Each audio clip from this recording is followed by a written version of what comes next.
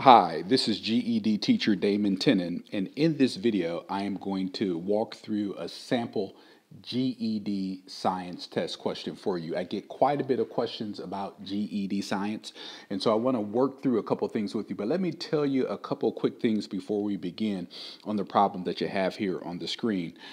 First and foremost, I want to let you know that you do not need to know specific science information. So I'm just going to put that here. No need to know specifics. I'm just going to abbreviate that there, because a lot of people think, oh, I need to go back and study science. Now, are there certain subjects that are advantageous for you to study? Yes, absolutely there are. However, you're not going to be given a question and given a picture of a cell and asked to diagram a cell. They're going to give you a picture of a cell and then maybe ask you a reading-based question about that cell. So you don't need to go back and try to study all this science, okay? And then the second thing I want to let you know that you do need to have math. And the question that I've chosen that's on the screen right now is a math question. So you do need to have math.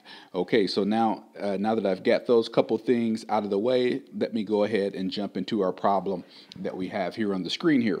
So the question says, choose one correct answer in the drop-down list. And we'll see that in a minute. The drop-down list is right here.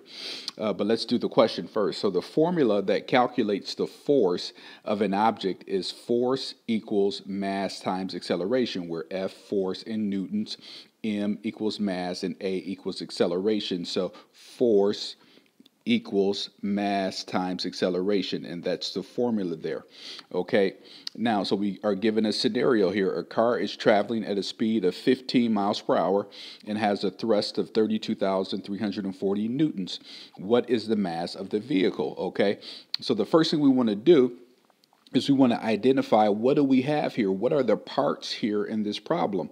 So we definitely want to say, okay, acceleration, miles per hour, right? Because we already know that acceleration is the speed, how fast you're going. So we're going to go ahead and plug in that formula. When we do the formula here, force equals mass times acceleration, we're going to put in 15 for A. And then we go back and look into the question and see, what else do we have? Oh, we have 32,340 newtons. So we're going to plug that into the formula, 32,340. And then the thing that we don't have is the mass, okay? And that's the question. What is the mass of the vehicle?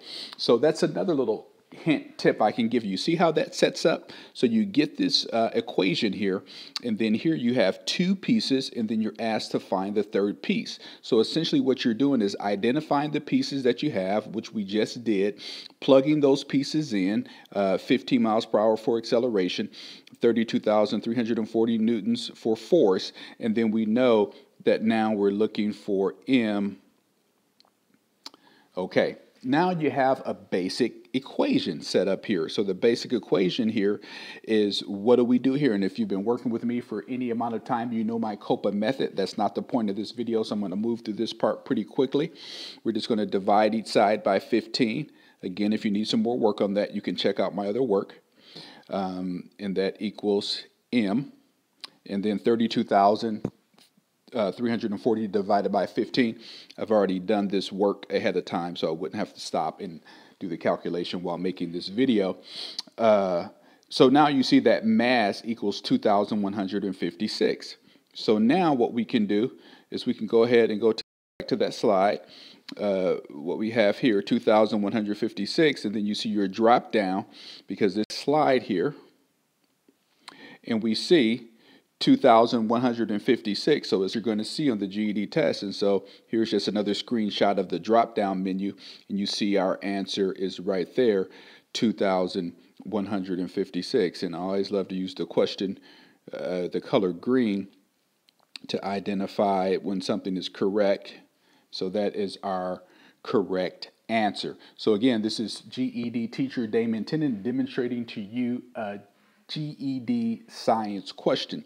Now, if you would like more help on this, feel free to go to my website, mygedlive.com, and check out the things that I offer there. If you found this video helpful, please go ahead and give me a thumbs up down here below the video. And if you really like my content, go ahead and subscribe. I try to post as much information as I can. And so this is another video of my posting to help folks out. Again, this is GED teacher Damon Tennant. Thank you.